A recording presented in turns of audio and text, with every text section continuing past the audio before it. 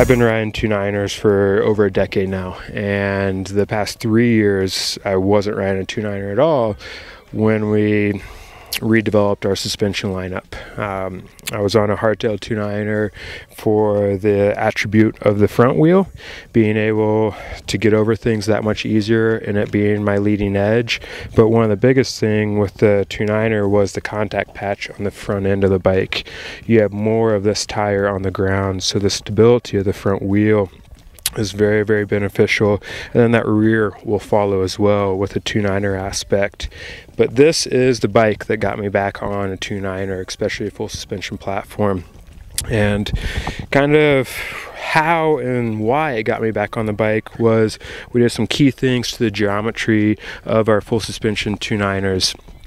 One of the main principles is we went to a direct mount front derailleur right here on the bicycle. By us going to a direct mount front derailleur, it gave us 9 millimeters of additional clearance right here for the travel of our suspension on the rear end of the bike.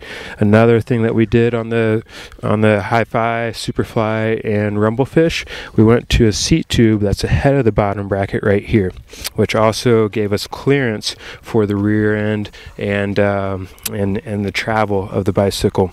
We moved our main pivot back behind the bottom bracket as well. It's very hard to see, but the combination of a direct mount front derailleur, a seat tube that's ahead of the bottom bracket, and this main pivot of our suspension behind the bottom bracket a little bit, it allowed us to shorten our wheelbase right here by 11 millimeters over our previous full suspension 2.9ers.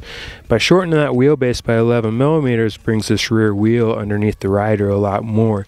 So that was one of the things that companies would fight when developing 2.9ers, was that long wheelbase and that rear wheel just being behind you a little bit, so it would give a lethargic feel when you're going through any type of switchback.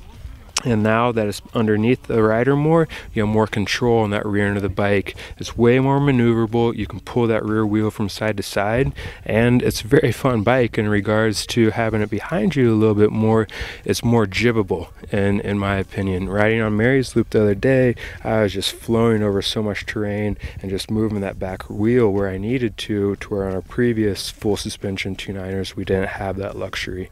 So that aspect of the rear end of the bike being 11 millimeters shorter gives a lot more control to a larger wheel bicycle. Going on with some of the features of the Superfly 100 right here, starting at the front end of the bike, we do a 100 millimeter travel fork. It's a Fox F29 RLC with a fit cartridge. Into the head tube, we do an E2 technology as well, towards an 1.5 inch taper to 1.1 inch steer tube, but also the head tube itself is 1.5 inch taper to 1.1 inch.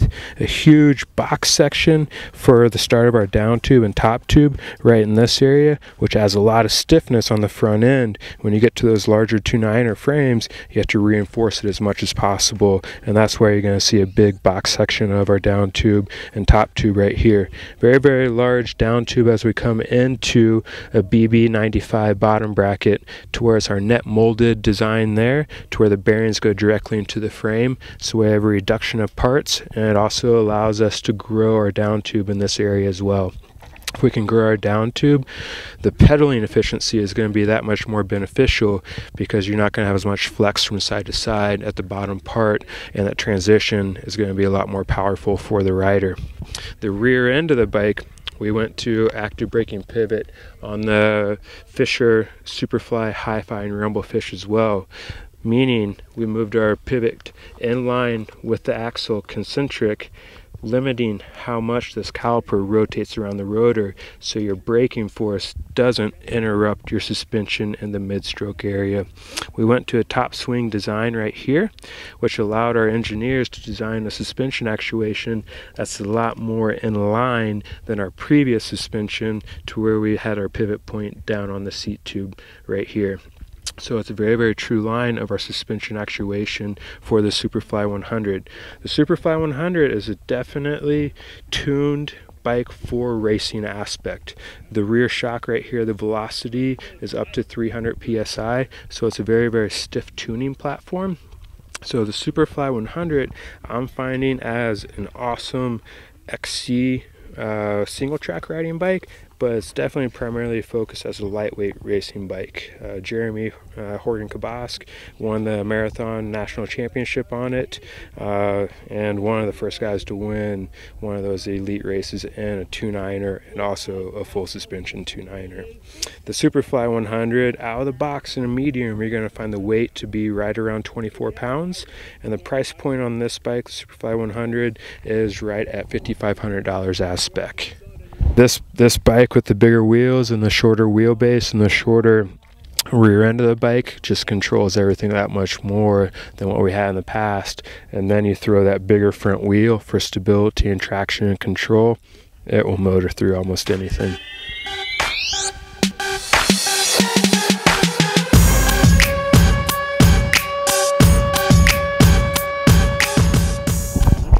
Hi, my name is Jesse Bouchard, and today I'm out riding the Gary Fisher Superfly 100.